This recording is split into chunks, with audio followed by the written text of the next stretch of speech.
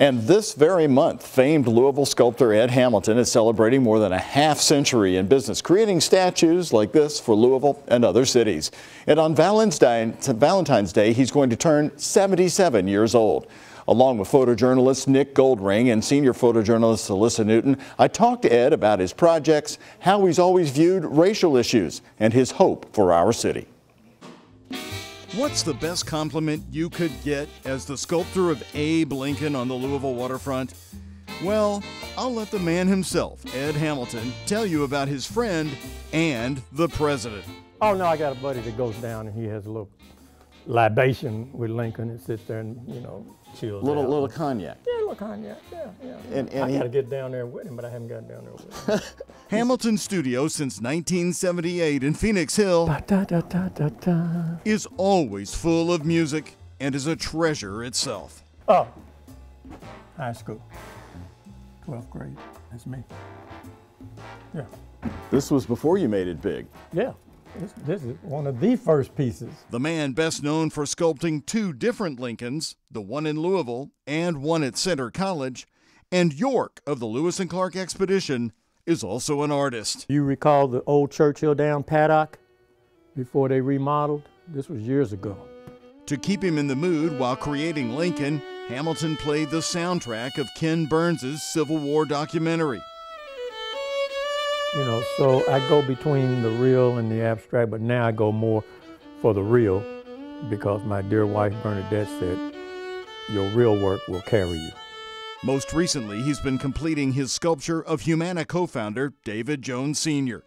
But his studio is also a trip through history. You know who that gentleman is, don't you? The late Supreme Court Judge, Bill Malkin. The first black justice on the Kentucky Supreme Court. And Ed looking out of hole in floor for Booker T, Washington, 1984. That's you. That's me, I did that. You're a good-looking guy. I know it. Ed grew up in Louisville. Here he is as a little boy, most likely around his father's barbershop, which was located on the old Walnut Street near 7th. Walnut is now Muhammad Ali Boulevard. In and out of the shop, skating. I was mobile, always trying to escape so that my mama didn't know where I was going because she was going to say, where you going? Ed grew up in this building right here on the upper floor at 7th and Walnut. The building and his dad's shop are long gone, lost to urban renewal. He was actually born in Cincinnati and then adopted at birth. His adoptive parents brought him to Louisville. I didn't have to be here. I mean, really, it could have gone down the tube. Ed grew up in what was then the heart of Louisville's black community. It was vibrant, bustling, full of music and restaurants, right in the middle of the city where everyone took care of each other. They were just as well as my parents as well. You know, Little Biff couldn't do no wrong. Or if Little Biff did something wrong, I'm telling your mama. What about the fact that you got to live your calling?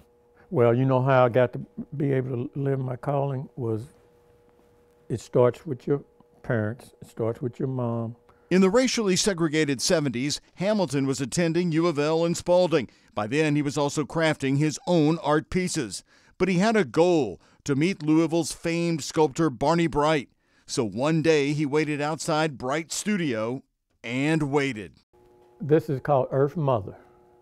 And this is one of the first big pieces that I saw of him. That day, Bright came out to get the mail, saw Hamilton, and invited him in. The two connected. How many people would walk in Barney Bright's studio and become an apprentice just like that?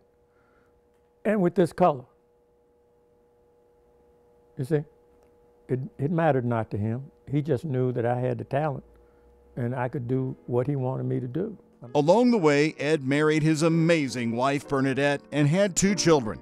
He's met presidents, visited the White House, and he and Bernadette spent time with then Prince Charles during his visit to Louisville. His view of our city has always been so clear-eyed. His legacy is literally in bronze, but I've always felt his heart is truly gold. From a man who was adopted, brought here, had a great childhood right in the heart of the black community. What's the message you want to send to people? It takes no effort to be kind. It takes no effort to put a hand out. We're more alike than we think that Louisville can become the best it can be. And I know it. I'm optimistic. I think it can. You're not worried at this moment? No. No.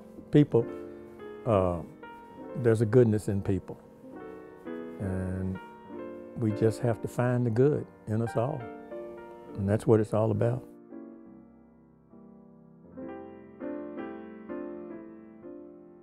And he is so right, and thank you, Ed, for saying that to us all tonight. Well, Ed's not stopping. Right now, he's working on 2 new statues. The African-American poet Paul Laurence Dunbar for the city of Dayton, Ohio, and the 1800s U.S. Supreme Court Justice John Marshall Harlan for Center College in Danville. Harlan was a white man who was once a slaveholder, but he transformed himself and started routinely supporting blacks on civil rights decisions. And in the 1800s, he called our Constitution colorblind.